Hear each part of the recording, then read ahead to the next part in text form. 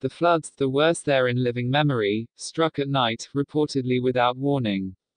Over 1,500 people have had to be evacuated as heavy rains, and the resultant flooding, have struck the south of Russia. Thousands of houses in the region almost completely submerged.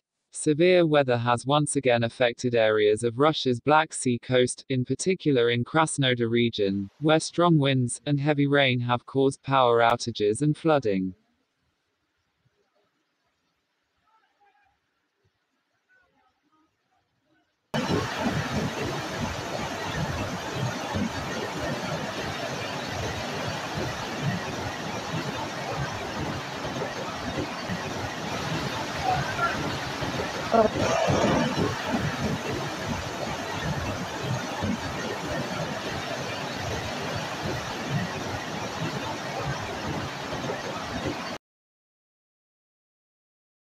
Please like and subscribe to our channel for more videos.